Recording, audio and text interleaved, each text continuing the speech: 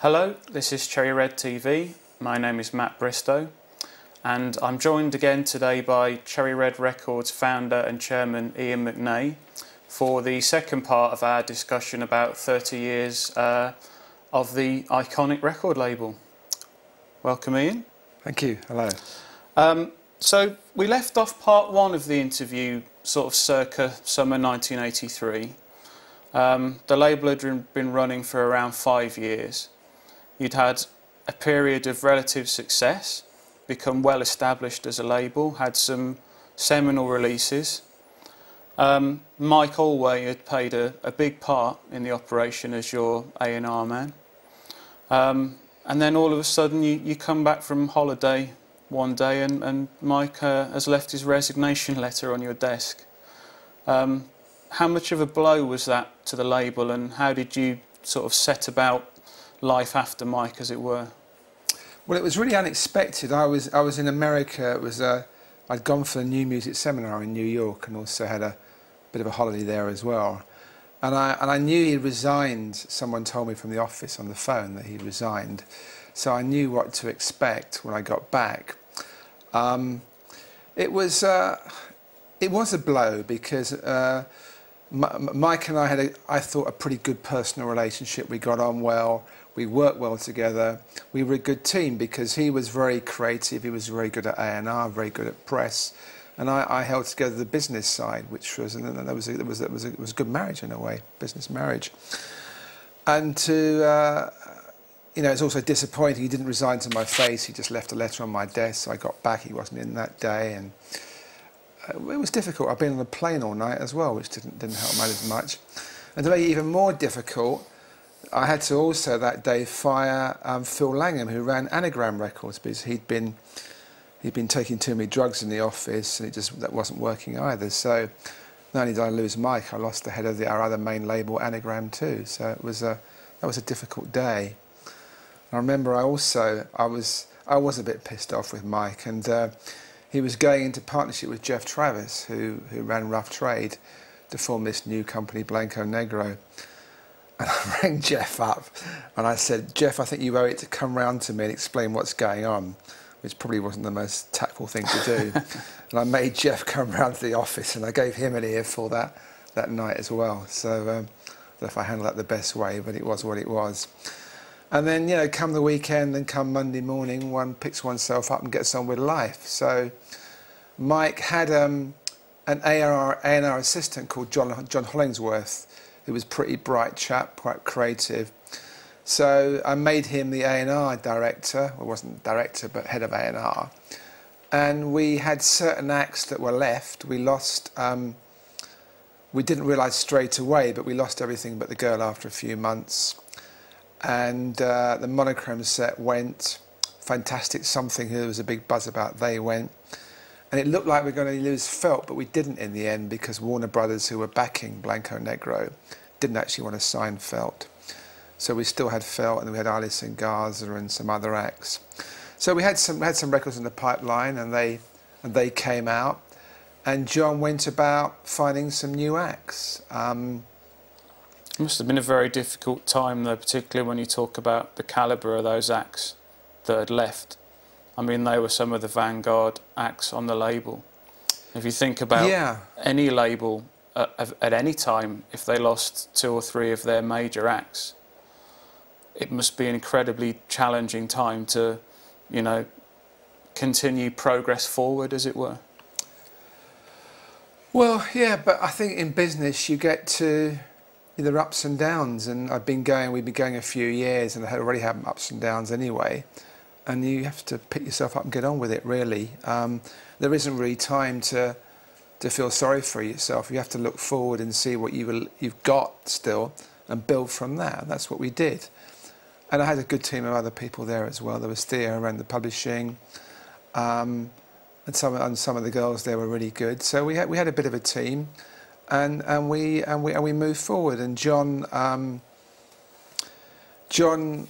brought some signings in. There was one Red Box. There was a band called Red Box, who they actually pretty much walked in the office with the finished master of a single called Chenko, which actually was nearly a hit for us.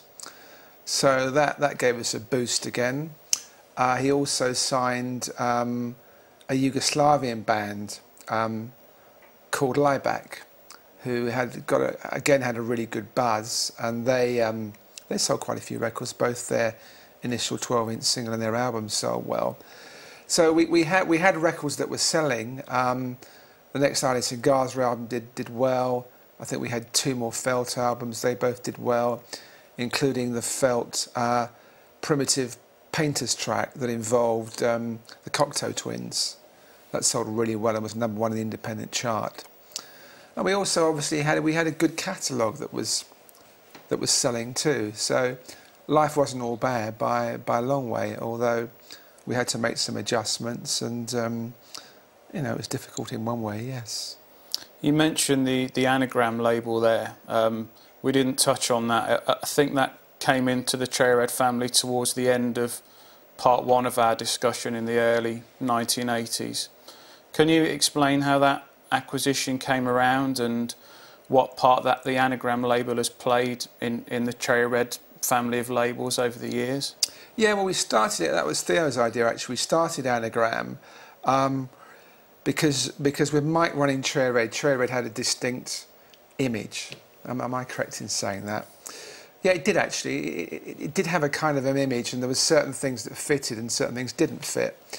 And we were being offered quite a few of the punk bands, which were being signed for publishing anyway. And we were basically signing the publishing and then saying, well, they didn't fit on Cherry Red, you have to go elsewhere to get a record deal.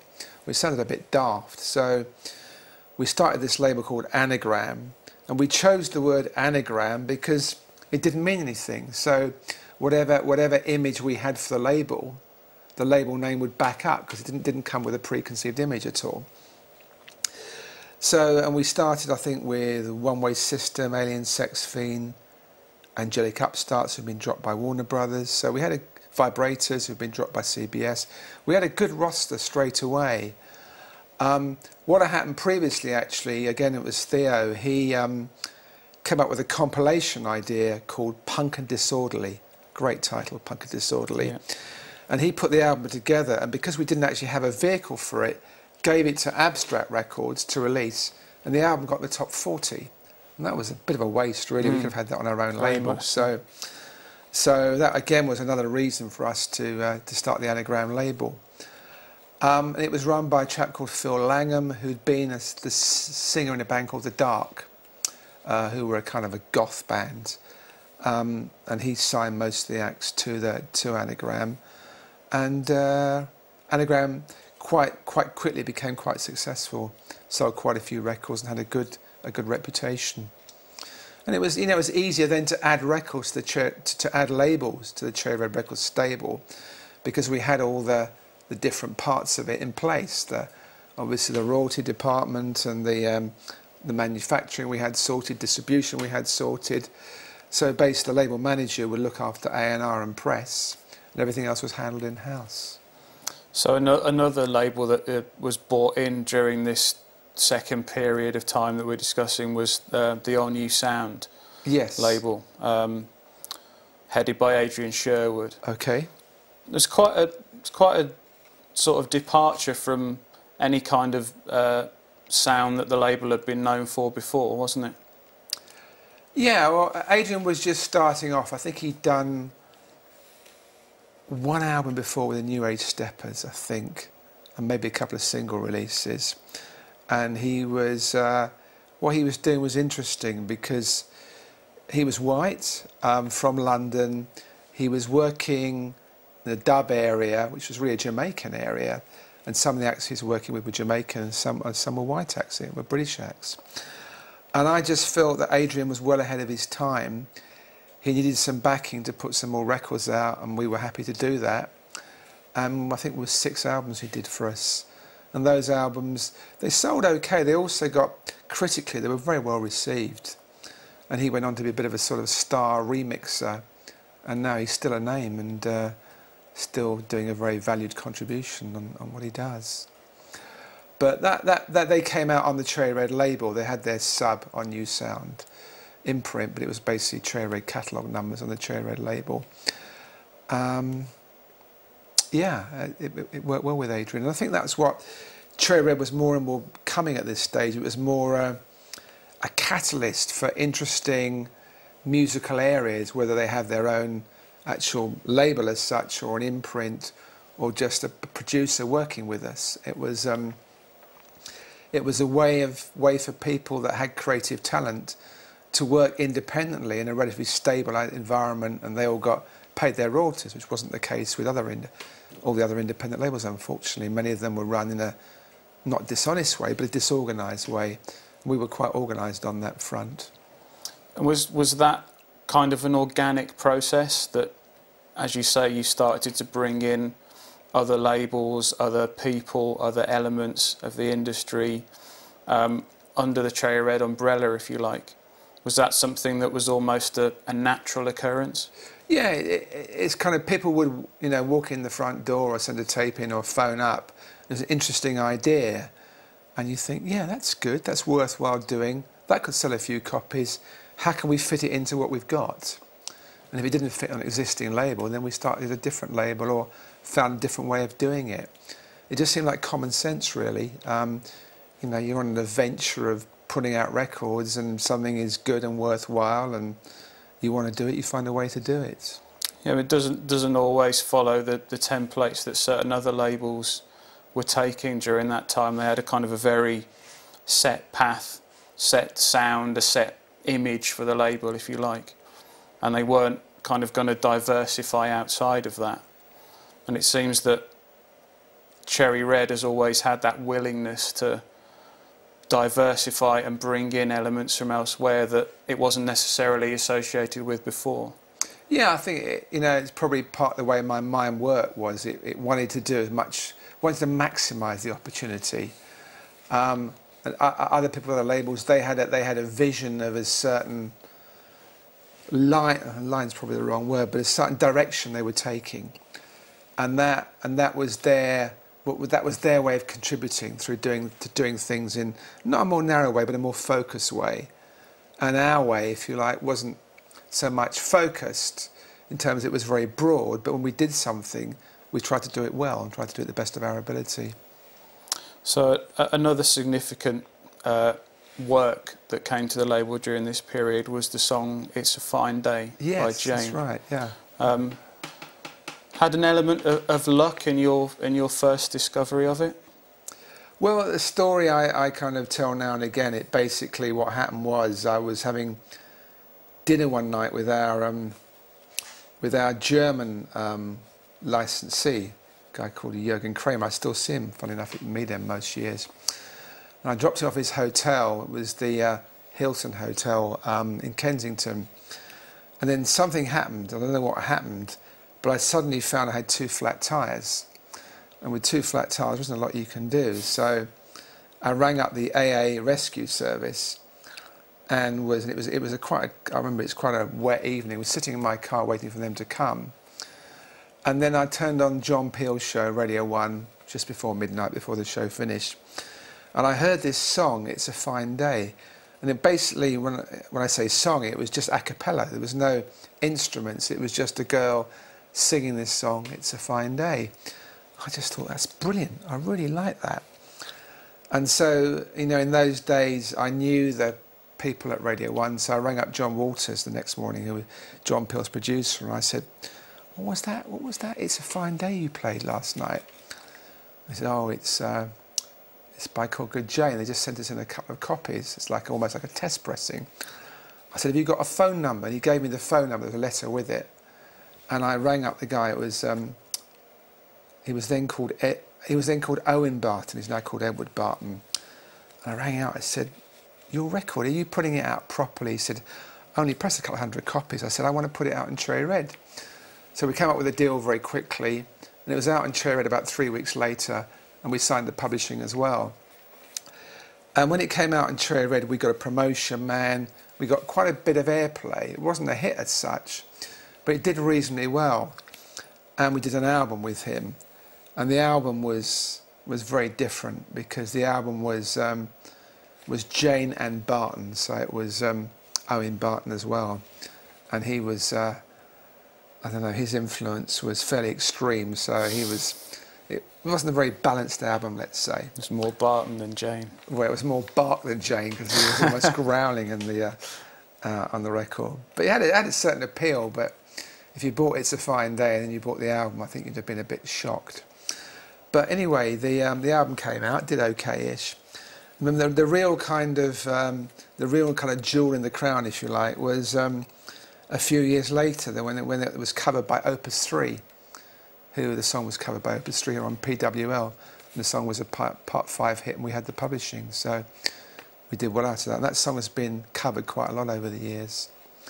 So it's like anything else in life, isn't it? You kind of you get your clues and your chances, and then you follow them up, and you see where it leads, and either goes somewhere or it doesn't, and that went somewhere.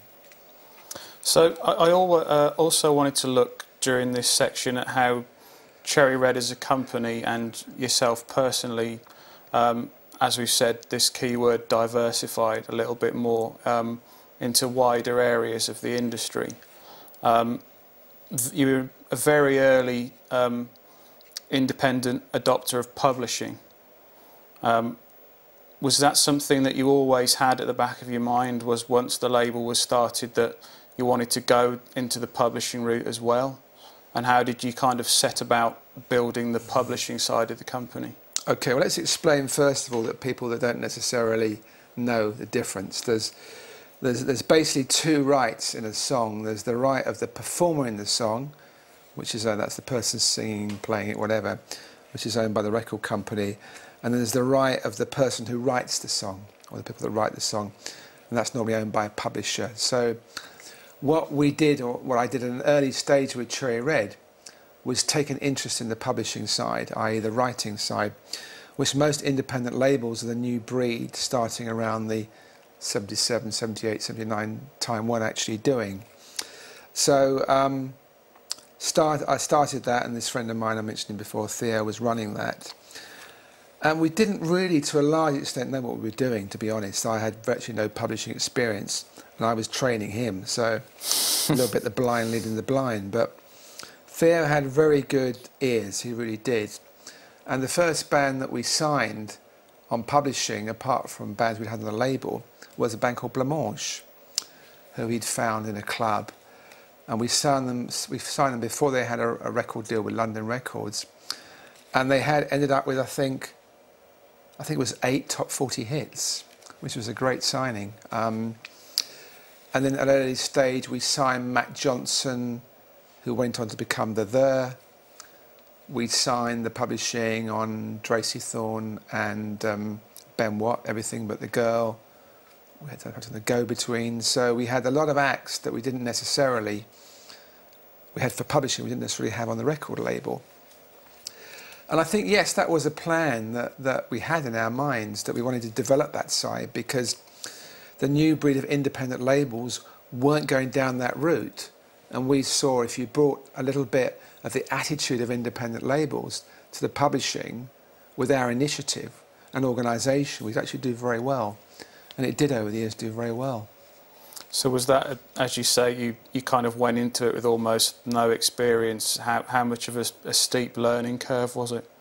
Well, it wasn't rocket science, but there was a lot of detail that you had to learn, yes. And I just talked to people. I talked to the MCPS and PRS, the collection organisations, and just got some forms, registered some songs, and went from there. Really, it was learning. And in the early days, you know, it's funny to think of this now. We have our, which one of your jobs is to supervise this royalty run of literally thousands of sheets of printed computer paper. In the early days, I was handwriting not only the artist royalty statement but the publishing ones as well. Wow. That's what I was doing. The odd weekend, I'd do the publishing statements. That's what you did. Because there was no computers in those days. Very true, very true. And did that sort of find a natural balance alongside the record label, the publishing side? Were you able to make the two things run well in tandem with each other? Yeah, that's a whole story on its own. Maybe we should have a separate programme about that, because there was also another publishing company called Bayswater Music, run by Martin Costello, and that merged with Cherry Red Music, the one run by Theo. There's a whole story there, but essentially we're run in tandem for many years, yes, and one bounced off the other. So if we had an artist that came in and was signed to Cherry Red and the publishing was free, the publishing would go to the publishing side. And likewise, if an artist was signed to publishing and it was felt right to release on one of the record labels, they would end up as a recording artist as well. So there was crossover, and they were going to gigs together, the people on each side, and it was teamwork, yeah. It's interesting that you say that a lot of the other labels at the time weren't going down that route. Why do you think that was? I think publishing had a certain mystique to it. It was a lot of detail. It wasn't glamorous. You know, having a record label sounds glamorous. You and I know it's actually, well, it can be glamorous at times, but there's a lot of extremely hard work and detail as well. And with publishing, really, it was about a lot of administration and making sure songs were registered, and dealing with writers, which you can be creative about, but tends normally to be more a functional role than, as I say, a creative role. And I suppose publishing didn't have a very high profile. When you put a record out, you get your radio play on John Peel in those days. You've got a review in Sounds or Melody Maker or NME. When you're the publisher, you don't really get a mention. Oh, very true. You also moved quite early into the audio-visual side of things with the formation of Cherry Red Films. Yes. Was that kind of blend between the audio and visual sides of content something that you saw very early on as being an area that you could exploit and would be interesting to go into? Well, what happened was that I got friendly with this guy called, his full name was Christopher Robin Collins. At that time he used it. I think he's more just Chris now, but it was Christopher Robin Collins, and he'd made a few pop promos. And I forget how I met him, but we got friendly, went out for dinner and drinks and things and watched bands together. And then he said he'd really like to make something longer than a 3-minute pop promo. And even in those days, pop promos were relatively new. He was working for companies like Beggar's Banquet, other independent labels. And so we were sitting down one evening after a few drinks. I think it was my idea. I said to him, why don't you do a documentary about punk music? You know, we'll try and do it on a reasonable budget, because I couldn't afford to do it on a big budget. And he liked the idea. And I think the budget was £10,000. Actually, it's a lot of money in those days, looking back on it. But we did this. We made like a 50-minute programme, I think it was. It was called UKDK. And it was a documentary about punks and skinheads. And he filmed some gigs, and there was some live footage, and there was interviews with people. And that film, that was the first release on the old Cherry Red Films, and that got really quite well received. We put it out as a video. Obviously there was no DVDs then, it was video. And we managed to get it shown, I know it was shown in television in Canada, and I think some other territories as well. So I can't say we made a profit, but we certainly got part of the money back. And I was very happy to have made we can't call it a feature, but it was like a documentary of a reasonable length at a fairly early stage in our career. And the second project there was actually a film of Pillows and Prayers, the compilation we talked about in part 1 of this series. Yeah. And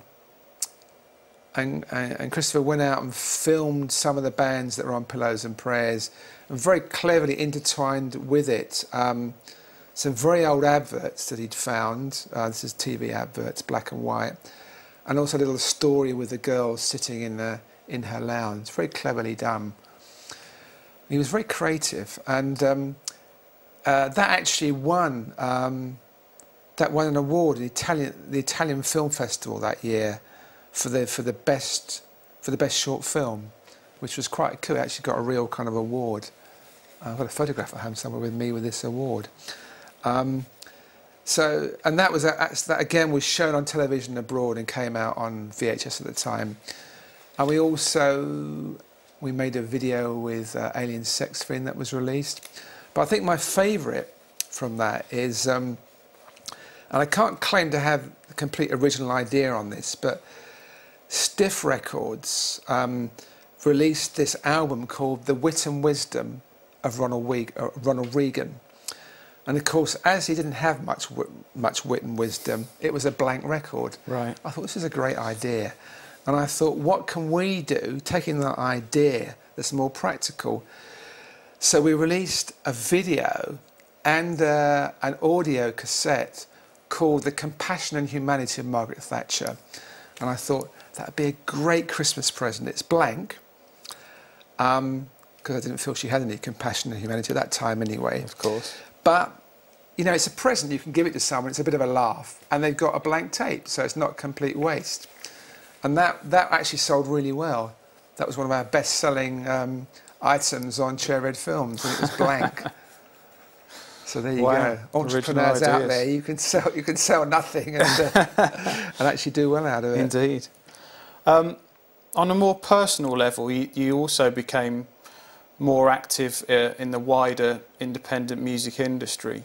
I believe you were quite heavily involved in the formation of the independent charts.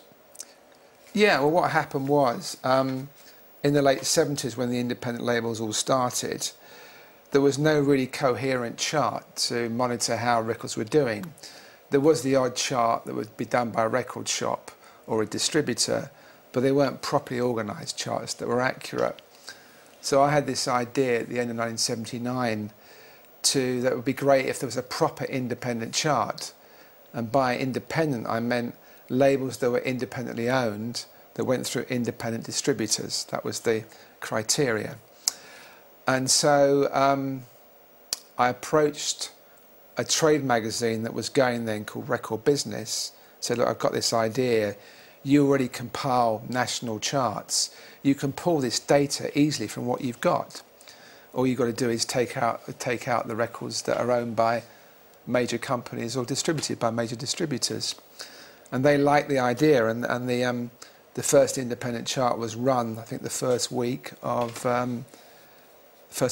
the year 1980, yeah. And the first #1, of course, was Spids, our old friend Spids, Where's Captain Kirk was #1. And that chart was a great chart for many years. It's still going, unfortunately. I say unfortunately because it's lost all meaning now. Has done for many years. But for the first few years, maybe the first 10 years, that chart was really valuable for independent labels because it did properly monitor what was selling, and that was a great help for people trying to license the rights to records abroad, and for shops to know what to order. They could see what was genuinely selling. That was an independent release. Yeah, I can remember sort of reading it myself in my early days of sort of NME and Melody Maker and things like that. They often would print the independent charts in there. Yeah. And that was kind of how you discovered a lot of the bands and labels of, I guess in my case, it was the mid to late 80s as such.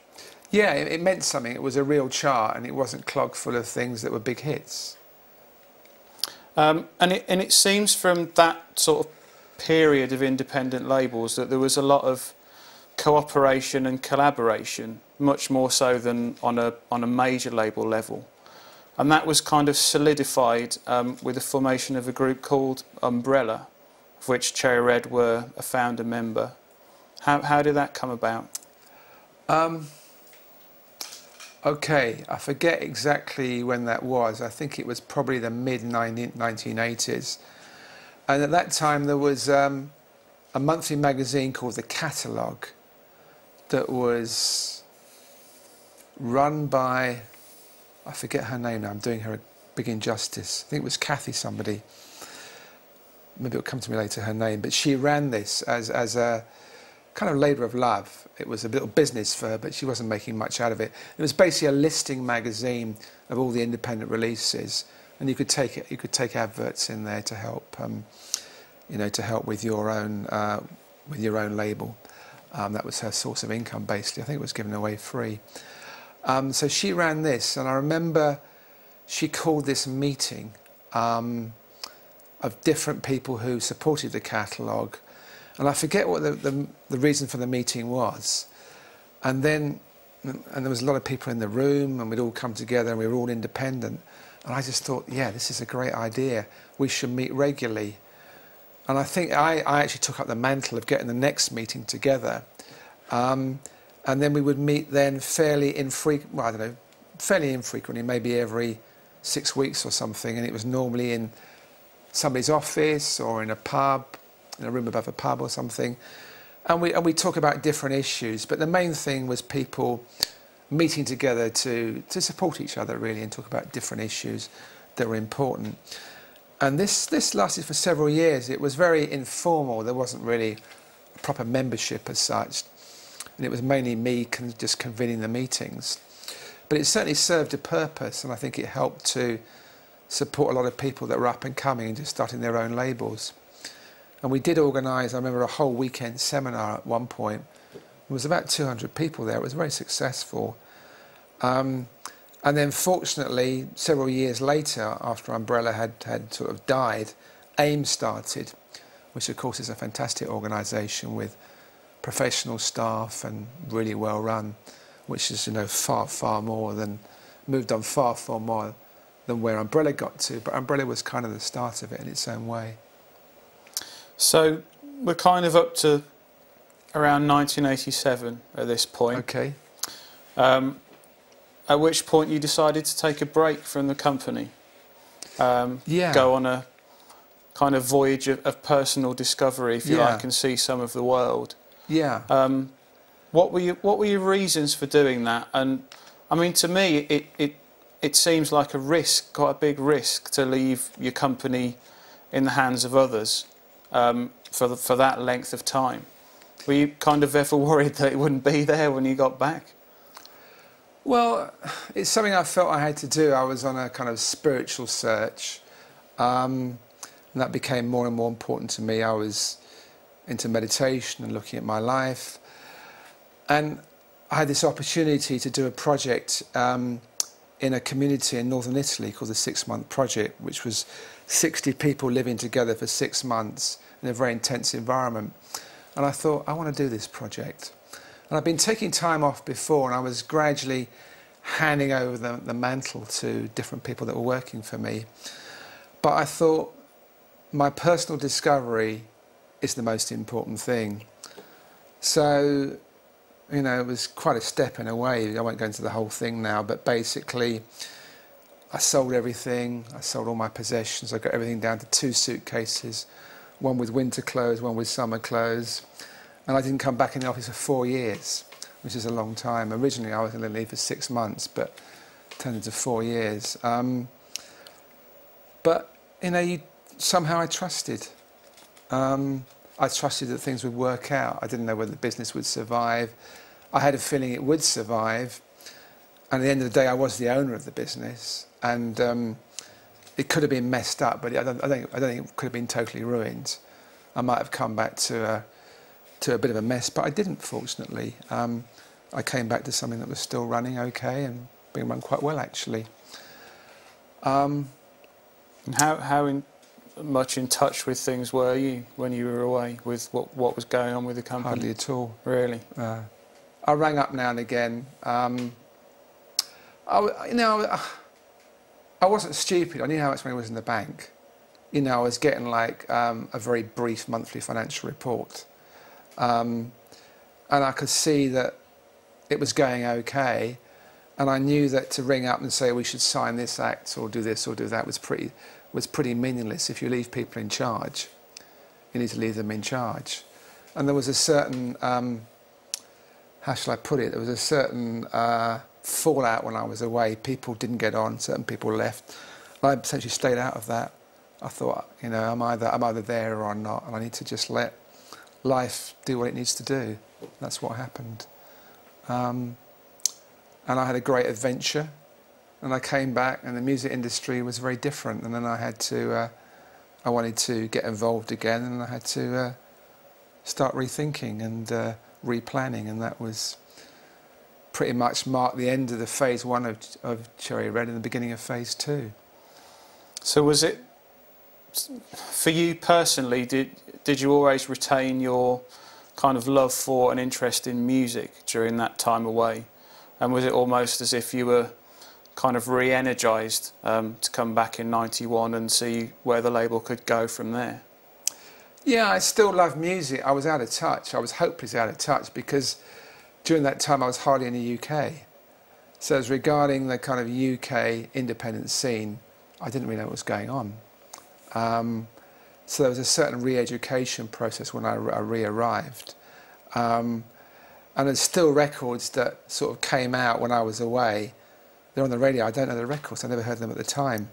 And I haven't necessarily caught up to date with everything. So it's a bit of a hole in my my knowledge and my memory of that time in terms of the kind of UK contemporary music scene. And you said that the industry itself had moved on. Maybe those sort of halcyon days of the late 70s, early 80s for independence were, to a certain extent, changing. The climate was changing. So how did you sort of then foresee what Cherry Red's role would be as a label in that next part of the industry, if you like?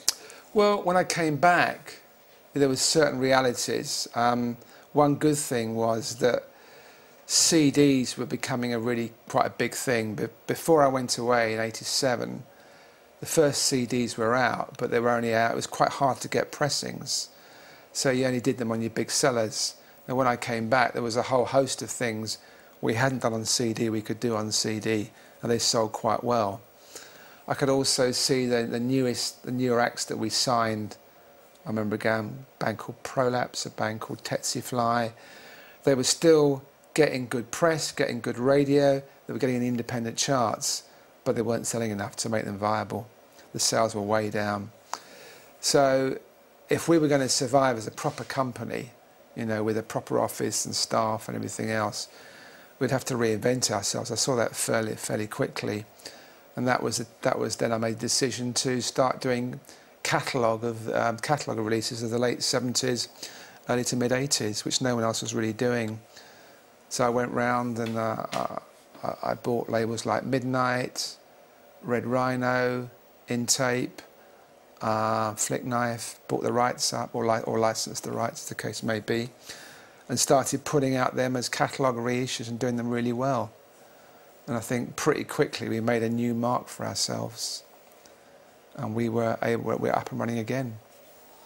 So I think it's fair to say that the Cherry Red of 1983, when we started this period, right, and the Cherry Red of 1991, where we're kind of ending this part of the discussion, became two very different companies almost during that 8-year period. Well, it evolved. It's like, you know, it's like anything in life. Like we've seen the tremendous change in technology the last few years since you started with us a few years ago. The whole technology side has changed enormously. And the trick of the game, as I understand it, as I've learnt over the years, is you've got to be, if you can, ahead of the game. You can't always be ahead, but you've got to be right at the beginning of it. If you don't do that, you just get left behind. And yes, things did change, and the stakes got higher. And to break new acts, or to break acts in the early 90s was far harder than in the early 80s. And the risk, you had to spend far more money, put far more time in. It means that, okay, we could have signed 2 or 3 acts and put loads of money in. If one of those acts hadn't been very successful, the company would be finished. I wasn't prepared to do that. Didn't seem to be an intelligent thing to do. I didn't want to go to bed at night with that kind of pressure. So it was a question really of finding a new way to make things work, and that was reality. I think that's what you do. You adapt and you look at, well, something has changed and you have to move on. That's what we did. That's what we still do. Okay, so we'll have a look at how you moved on exactly in part 3 of the discussion. I'm glad there's a part 3. Good. Indeed, yeah, next time. All right. Thank you very much for watching.